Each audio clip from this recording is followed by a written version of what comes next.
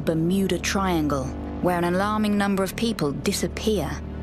In the last decade, nearly 1,200 planes crashed here, and some of those planes were never found.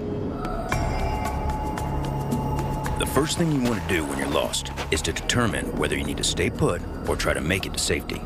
Now, about 10 miles back, we passed a frozen airstrip used by the local bush pilots, but that could take us up to 2 days in these conditions.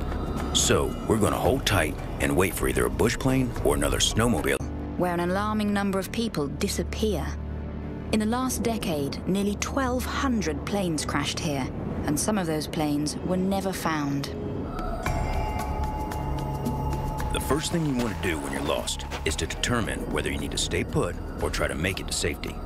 Now, about 10 miles back, we passed a frozen airstrip used by the local bush pilots, but that could take us up to 2 days in these conditions. So we're going to hold tight and wait for either a bush plane or another snowmobiler to spot us.